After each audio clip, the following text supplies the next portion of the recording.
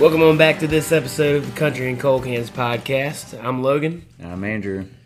Well, college football is finally back. As you might can tell, I don't know if you can yet, you will be eventually. My voice is not all there right now. It's pretty obvious. NC State football is back. It's my favorite time of the year. To me, it's better than Christmas. And I spent all of yesterday out in the hot sun yelling at East Carolina University visiting fans because the Pirates suck, and we gave them a shellacking in the vein of 34-6. Andy was also like last year. Just like, well, not quite as bad as last year was 58-3. Still bad, but whooped up on them. I'm just excited for college football to be back. I'm glad it wasn't too hot either. It really wasn't that bad compared to past years. You're right. But it still was kind of warm. It'd still be nice for it not to be at noon. Yeah, totally. But like, if there's one thing that's true about the North Carolina State Wolfpack, we're always good enough to be on TV, but never good enough for prime time.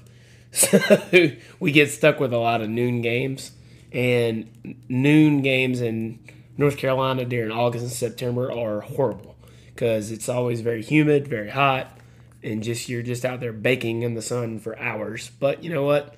That's the sacrifice we make to watch our mediocre sports programs. But yeah, I mean, like I said, college football is back. I'm excited. You know, ACC football is back because I'm definitely here in ACC country. Duke didn't do so great. Duke didn't do so great, but they were playing Alabama, so what do we expect? Nobody cares about UNC. Yeah, nobody cares about UNC. UNC sucks. They did beat South Carolina, and all I've been hearing is Mac is back. Nobody cares. Mac Brown, nobody gives a shit. But anyways, go Pack. And I guess today... Go to Hell Carolina. Yeah, go to Hell Carolina as always. But anyways, today we're going to try to do a record roundup here of Dalton Domino's. A review of Dalton Domino's new record, Songs from the Exile. And it came out, 2 weeks ago? 2 weeks ago, yeah. We wanted to get this out pretty quick, but at the same time we had scheduling conflicts last weekend where we couldn't make it work. So we were going to knock this out on Labor Day weekend here after NC State took care of business against the Pirates of Greenville. So, here we are. Let's dive into the record. Because we heard some of the stuff off this record back in February when he opened up for Wade Bowen. And it was his first show back after his stint in rehab. Day 26. I think it was day 26. Because I think he brought that point up when he was singing Corners at that show. Because I think he had written that song. Was it 26 days after the first time he had to do a little bit of rehabilitation? Yeah. But yeah. He wrote that 26 days after the first time.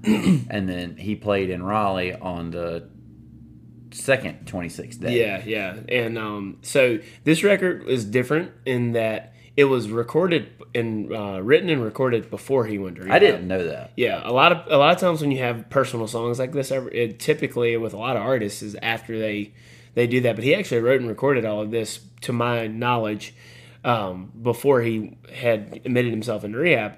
And this was This is really where we kind of see Dalton Domino catching his songwriting stride. Yeah, that's the word I'm looking for. Sorry, I can't talk or think today. But he's really hitting his stride. That's the phrase I'm looking for. He's hitting his stride. We're going to be in trouble if you're going to rely on me for vocabulary words. Fair enough. But he's really hitting his stride, and as a songwriter, his first two records had some moments where he was wrote phenomenal songs that are very personal, but overall it wasn't the same level of quality of songwriting that you find on this third record. This is by far his best record in my opinion. At times the other ones I think would leave you lacking a little bit. Yeah, I still think his best songs are on the top out of all of them are on the. I think Corners is probably better than anything that's been on. That was on his second record. Yeah, I believe. And then certain ones, but as a whole, album is best. This is definitely the best album as a whole. Because Dalton Domino really finds himself in a weird spot, I guess, within the Texas scene because he really is a songwriter at heart. I mean, he comes from the Lubbock scene where the blue light, where there's a lot of bevy of great songwriters that have come through that area. And that's what he really is. He wants to have the respect of like his songwriting peers and everything. Obviously, I mean, especially when you're a talented songwriter like he is.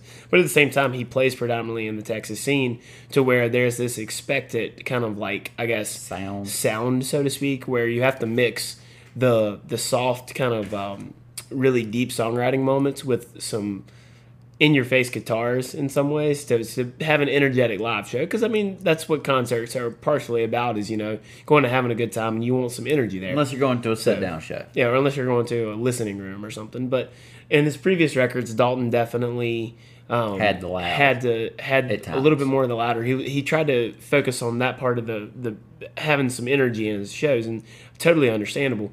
This one, you kind of see him throwing a little bit more caution to the wind of just writing what he wants to write, and just let the cards like be as they fall. At times too, this whole album to me seemed a little bit more, I guess the word would be melodic than the other two. He really it all kind this of was more flowed it was more evenly. melodic and more poetic than a lot of it. Like I said, there were moments on previous ones, because Corners is a phenomenal song. Yeah, it's super personal. The Rain is not real quiet. But when it comes to Songs from the Exile, his third record here, this is definitely where it's so personal. It feels like it fits too for what he's been like for the year he's had. Yeah, well, that's what I'm saying. Like this yeah. is like, honestly, if half of these things are true that he's writing about, like there might be some like he's kind of embellishments. I mean, that happens with any songs. But if half of what this stuff is true, man, he's been through some shit. And like you got to give that guy credit for making out the other end. Even when he started playing earlier this year, when he told the stories of all, he was that nervous stuff. that show that we saw him play. Yeah, because he played acoustically too. He played by himself. He did, but this is just a sad record.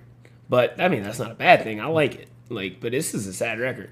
He definitely has been through some stuff this year, and you kind of can see that on a lot of their songs. I mean, what are some of the songs you kind of thought were highlights? I got the highlights. Just we can talk about them a little bit on all through all this, but I got this probably not in order. But The Nerve, All I Need, Hush Puppy, Half Blood, Daddy's Mud, and Welcome Home. Well, did you exclude any? Because it sounded like you named the whole record. It's one song over half. One over half. Fair enough. Hey, we said it was good. I didn't say it was all garbage. Right. I mean, obviously, when it's good, you're going to have a bunch. I guess, yeah. But I mean, I said highlights. I didn't say tell me about the whole record. But yeah, that was all highlights. What? I mean, don't just give me a list. I'm asking for some analysis here. I think what was the lead single? All I Need was the first. It was the first one, I believe. Yeah, and that was one of the few that wasn't like really sad. Yeah, so to speak. There's a couple that aren't. Really. Yeah, it's a love song. It just sounds so good. Yeah, it's fantastic. And with we're gonna probably butcher her name because I really don't know how to say this. But Kelsey Kulik, maybe I guess that's her name. How you say that name? I have no idea. She sounds very good the way that's put in there and arranged. Yeah. It just sounds very good. It's not. I don't want to say a spectacular songwriting, but it's good for sure. It's a good written song. It just sounds amazing. Well, it was a good song for a lead single too, to kind of like prepare people for their record, because like you said, it wasn't overly sad. It was like a good mid-tempo song that had a good groove and a pleasing melody. So like in that, and like Kelsey, or however you pronounce her name, I'm sorry if I'm butchering that, she is a phenomenal vocalist, and she brought a lot of life and energy to that particular track. But that was probably one of maybe 3-4 songs at the most that weren't really just sad bummer jams of a song. But some of them, I say a fair amount of the sad songs on here too aren't they're sad songs played. No, I don't want to say loud, but no, there ain't really anything loud on this record. Yeah, but it's not a full on I don't know, man. It's Tennessee, it's pretty American sad. Aquarium sad sound. I kind of have to disagree with you there. There are some redeeming songs, yes, if that's what you're getting at, but I don't think that this is really just like an upbeat sad song. I think there's a lot of sad shit. I say, but like to me, like I'll go to your next song I had on here too. Is the next single too is Daddy's Mud. Yeah, it's not like it's a super bummer jam. It's a sad song. I think it is. It's a standard set. I don't think it's a total bummer jam. I don't know what's happy about that song. It's not if you happy. Can tell me what's happy about it. Feel free. The sound wise is just a little bit more upbeat than a bummer jam to me. Well, we're gonna have to agree to disagree on that, because I don't see anything upbeat. Well, hey, he does say in that song. He does say in the song though, all he has might not be much, but it's good enough for him. Yeah. Even though I can't say I totally understand that, because everything he listened to that song, the characteristics he got from his dad, all sound pretty bad. Well, I will say one of the ones that, while we're on the topic of like some of the more upbeat ones, I think "Love Is Dangerous" will be a good concert song. Like, it definitely doesn't have the energy of some of his previous songs on other records, but it's definitely one that's gonna. I think it'll play well to the crowd, and that like wasn't quite one of those just like sad bastard of a songs, but. One of my favorite songs on the record, I think is the best song on the record. I know you and I disagree on this, but I think the best song on the record is Hush Puppy. It's a fantastic song. It does remind you a little bit of, Andy brought this up and he was right about this. It reminds you a little bit of Wade Bowen's Death, Dying, and Deviled Eggs. I think it reminds me too much of that. Maybe. And I didn't love that song either. But see, I think this is a better version of Death, Dying, and Deviled Eggs, to be fair. But like the reason I think Hush Puppy is the best, in my opinion, I'll just say this and then Andy can talk about what his best one I guess it was, but Hush Puppy I think was the best just because it was a very different way of telling a story about how when you lose someone, that whether it's a parent, a grandparent, a loved one, a friend, whatever the relationship there is, it's a very different way of telling that. It tells an extremely sad story in explicit detail, but with a little bit of a lighter tone, that it's not just like talking about everything just being completely like you're in tears and everything like at a funeral. He explains the funeral and goes into detail talking about how, when his sister, is just sitting there staring and his cousin sings a song and like explaining what the people are doing there. But then like after the funeral, the family all gathers and his sister kind of takes a lighter tone. She was like, "It's just like that son of a bitch who took the Hush Puppy recipe with him." That line really stood out to me. That was the best line in the song in my opinion. And because, like I said, it was able to tell you that take that sad story, but kind of have a little bit of a lighter feel to it. But also, like I said, the imagery in the song I thought was very, very good. Like, for instance, at the beginning of the chorus, when they're like saying, "We're no longer going to be smelling the smoke and coffee in the kitchen at 5 a.m." And then the next line it gives into how his mom's going to react. She may not want to admit it, but she's going to miss it. Kind of like just saying how that presence of that person that was in your life is now there's going to be a hole there. And that leads into the end of the chorus that I think is just a phenomenal line where it says, "They tell you," and it's just such a true to life line here. "They tell you the day will come, but they don't tell you how to fill the space when something good is gone." Like, and it's so true. If you've ever lost someone, you know that day is going to show up one day where they're not going to be there, but you never know actually how to react and to deal with it until you've been put through it personally. And people can't, and it's inexplicable. People can't really tell you how to deal with it. It's just something you have to do on your own. And that's why I think Hush Puppy struck a chord with me, is I think that it hits on such a personal level but at the same time, it's also a very universal theme that really is relatable for anyone that has ever gone through it. And I think that's just like why I thought that it was a very deep song had very good imagery throughout. That's for the same reason too. My favorite song of the album is Half Blood, which I'm a little biased to because I do think I want to say the first time he played that live was when he played in Raleigh. Right. I know he played it, and that song really stood out to me even then the first time I heard it. But that's even in just the first verse of that song, he tells the story of, his mom left because dad got drunk and hit her. Then he goes to tell, at the same time, tells the story of how he was on the 4-day bender. How he went on the 4-day bender in Tunica.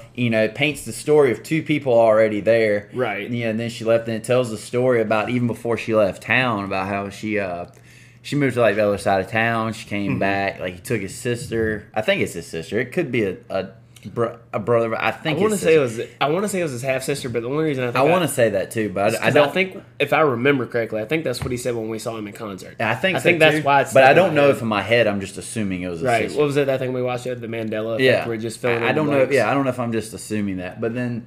It tells the story of how like his mom came back, took his sister, went to another town, and all that. It tells so many. Like it tells like the story of like the dad, the mom. Even brings in a future. I guess it would be a stepdad. Yeah. Or he did talk about when some guy. It tells the story of like 4 people, like characters simultaneously, and it doesn't. It's not just a mention to them. It gives you a somewhat in depth. Because a lot of times in songwriting you'll have it where it would have just left it at Dad got drunk and hit Mom and she left. But it tells a story of what he was doing when he got drunk. It tells it through the lens of his relationship with his sibling. Which like you're saying, but at the same time, it's telling a bunch the behind the story. It's so many stories packed into one song, and it's all just good storytelling.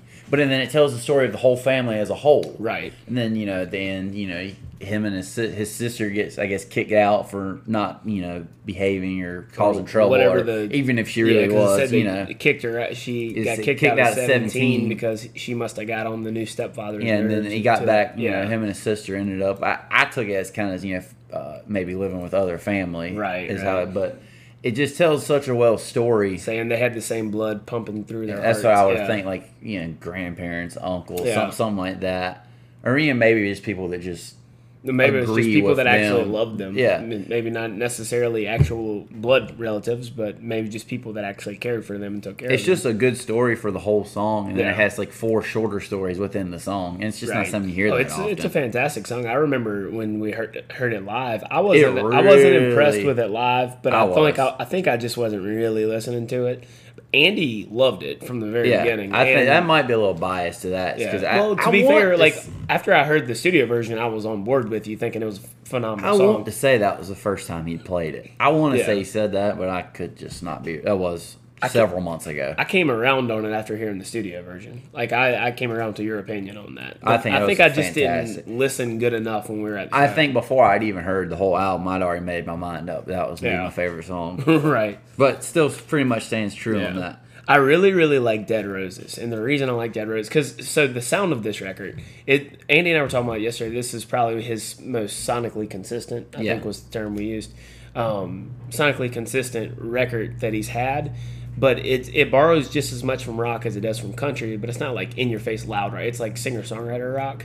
So it's it borrows just as much from rock as it does from country, but probably one of the countryer moments on the record is one of my favorites, and that was Dead Roses. The steel guitar that is throughout that song is fantastic. I'm a huge fan of pedal steel. It's my favorite instrument. There's no instrument that can emote like a human voice like a pedal steel can. And I think it's just because the pedal helps, the pitch raise up and down, if I'm not mistaken. I'm not a pedal steel expert by any means, but I believe that's what that does. And it has that very humanistic whine to it. And it's the perfect seasoning for a song. And whenever a song features it and does it well, it definitely strikes a chord with me. But Dead Roses, I think it's got some great songwriting on it. For instance, I love the part where he's you got to break your heart just to know what it needs, examine the holes just to see how it bleeds, because it's a very true to life line. You don't really know what you really want in life until you've had some disappointment. And as sad as that may be to say, it's just the highs aren't highs without the lows. Exactly. You gotta, what was it our friend Chase says, you gotta have some lows so you can enjoy the highs. But something like that. Something to that effect. But Dead Roses also, during the chorus, it says, I love this line too. It says, dead roses still have thorns, baby. Sometimes the light at the end of the tunnel is just a flame. And I just like how that just presents this thing of sometimes people have this false hope and they think things are going to turn out, but guess what? They don't. Instead, the light at the end of the tunnel is just a flame, and really your house is burning down because your life is crumbling around you.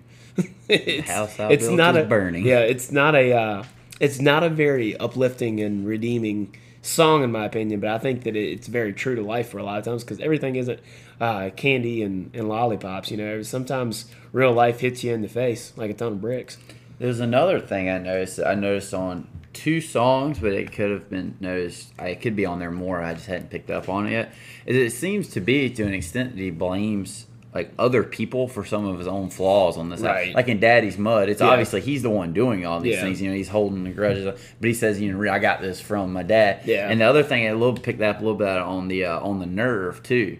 Where it says the nerve you had to let me fall in love with you, like I said I do. Yeah. It's kind of like instead of just what are you doing here? Instead of just taking responsibility 100% for things that you have chosen in your life, you're looking to export the blame. And I see that in Daddy's Mud and the nerve. And I think that's very indicative of, now that you mentioned that, I just thought about this. I think it's very indicative of where Dalton probably was at that moment in time. It was before his rehab stint. He was going through a lot of crap at the time, and I really think that he was looking for answers and looking as to why things were the way they were. And it's natural. It's human nature to be like, well, it's not all my fault. And eventually you accept things that are your fault, but it's human nature to try to blame something on somebody else. And I think he probably was going through something. It's like in that says right. I mean, it's like personally, the nerve you have to let me, saying the nerve you had to let me do that. Yeah, exactly. There's another line from that song too that I really like too, in the nerves, because he said 26 too old for young love and too young to die from one. Right. I really like that line in that song too. Yeah, because I mean it's. Like you said, he's looking for a reason to blame. That song I agree with you. That song really struck a nerve, pun definitely intended. But it also sounded like Wildflowers, Tom Petty. Yeah, I can see that too. That's you kind of compared some of that record to Dalton's sonically speaking. Yeah, not necessarily to an on extent, the songwriting, but to an extent, that part of it, like a little like the Eagles type country. Yeah, if you add that a little bit into Wildflowers, Tom Petty. I wouldn't really call it Eagles type California country because there isn't enough vocal harmony. That's when you mix the sound of it without vocally with a Tom Petty thing is what you get, mixing things. I do think there is some similarity between some of his songwriting and a little bit vocally with some Chris Knight though. Yeah, I think that was something that brought to mind for me. Daddy's Mud really reminded me of It Ain't Easy Being Me by Chris Knight. Yeah, I don't know if it's the match part about where Chris Knight burns down a bridge. I don't know if it's that, but like in general, it does remind me of that quite a bit. And you and I talked about too the guitar work in Daddy's Mud during the musical interlude towards the second third of the song, or the third verse after the third verse, maybe something like that. It sounds very reminiscent of recent Eric Church songs because Eric Church is definitely more of a rock artist being portrayed in the country genre, but the guitar tones were very similar to what gets used by Eric Church and his producer Jay Joyce on a lot of his more recent records, and that was sonically came to mind on a couple of the songs too. Yeah, and another song too that you touched on too about where the point you made with their nerve and the blame on that is that Welcome Home, I think, kind of really sums up that too, in the whole, almost to an album extent. Where he's coming back and he's been gone and stuff, and it says, he said, I heard you lost what you were looking what you were working towards and found what you've been running from all these years. Right. Where I guess generally when a musician says that, it's about going out and playing shows and stuff. But but really what he was doing is he's just like running from problems back at home, things he's done, and then that's how he doing that. And then too, I like it too in that song too about where he comes back and it's the girl is still in town. She still lives around here, but she doesn't ask about you these days. Yeah. And then later on, I assumed that it was somewhat about the bad things that he'd done in town or whatever. But it says some parts around here might have faded, but there's some stuff time ain't gonna change. Mm-hmm. And I took that to be as some of the trouble that he had caused in that town. Right. That would have made that's what's not going to change, and then that's why she doesn't, ask about him anymore, is because, time's not going to change. Mm-hmm. You're not going to be forgiven for that. Even though you came back, not going to change it. Yeah. And I guess one thing that I would say would be like one of my, and this isn't really, I would say, a criticism because he really made up for it throughout the whole record. And some of the times, like I can't really call this a criticism because I think this is more to his credit than anything. A lot of the songs didn't necessarily rhyme in the traditional songwriting sense that people think, but he didn't have to because he told such a in-depth narrative with such vivid imagery that even if it didn't necessarily rhyme in such a, like, I guess, sing-songy way for people to really remember, the storytelling made up for it. And I don't think storytelling needs a rhyme. You just made my point a lot quicker than what I was getting to. Words. Yeah, but we got to fill time. It is a podcast. But yeah, like exactly, like it's a great narrative and a great story. So it was like he didn't have to have it rhyme. It wasn't like he's sitting out on the tailgate feeling great. But at the same thing, like you're saying too, like or all I need's not much of a storytelling. It's very melodic though. Yeah, exactly. He picks it up where it needs to be. Exactly, like the melody and everything on that carried that song in a lot of ways when the story necessarily wasn't there. So he I guess he did pick and choose his moments on that, and I think that's to his credit as him taking that next step as a songwriter. I think this is really the record we're going to look back and point and say Dalton Domino has arrived as one of the respected songwriters in Texas. I would have to imagine it's hard to tell a story and make every word rhyme at the same time. You're going to have to give up the ability to tell the story because the word doesn't rhyme. Right, yeah. It's just... And look, things don't always have to be hard rhymes and everything. That's just what people assume when it comes to music, you know? This isn't rap. Yeah, some of the... Even then, like, they don't always rhyme. But, like, some of the best songs out there don't rhyme. And people look at me funny when I tell them that. But if you go back and actually take a minute, sit back and think about it and listen to those songs... It's accurate because, like Andy just said, if you're telling a narrative type song and the songwriting is stellar, it doesn't necessarily need to rhyme. I mean, the story sense. Carries it's a story. Yeah, you know what I mean? Like if you read like a short story, the book doesn't rhyme. Yeah. And I would compare a story type song more to like a short story in a book versus a sing song. Right. Sing along nursery rhyme. Nursery rhyme's kind of being harsh because chicken fried. We were just having an in-depth conversation about that, but my vocabulary was running out on me. Sing song, sing along, nursery rhyme. That was all I had. Right. I don't know what you call that. They're all songs, so I can't just call it a song. That doesn't make sense. But yeah, I mean, I agree. I think this was a phenomenal record, start to finish. There weren't a whole lot of things that I would have to say negative about it. I mean, it's very few records that I would say I haven't got to. There's at times I get a little confused in some storylines in it, but I don't know if I just need to read it again or see the whole song. Yeah. I tried to find the lyrics. The record's a grower, you know. Yeah, I tried to find the lyrics to some of the stuff written out. Mm-hmm. It'd be one of those things where I might need to see written out to piece together the parts of the storyline that I'm getting a little jumbled up on, but the lyrics aren't out yet, and I want about to write the whole song down on a piece of paper. Oh yeah, but it might make sense then, but I don't want to say it doesn't make sense yet because it's not that bad. You know what I mean? Oh yeah, for it's sure. not like that Riley Green song where you said, "Officer, I wouldn't have been speeding if I was sober." I was like, dude, that just doesn't make sense. Yeah, it just doesn't. That just doesn't make sense. Never done you just admitted to drinking and driving. Yeah. It's not like, obviously, this doesn't make sense. Riley Green was like, excuse me, ma'am, what is your name again? Then what again, what is mine? Yeah. I'm just like, all right. At times, it's not obviously doesn't make sense in this. I don't want to say it doesn't make sense yet. Right, yeah, I get that. At times, and it's only a few lines here and there that I was like, I don't know, but I would assume, my other thing I'm thinking too is you can't just listen to it and just say, hey, this doesn't make sense. Yeah, you can't just listen to something one time and tell whether anything is good or not, because if something really strikes you, and you think you catch it all in the first listen,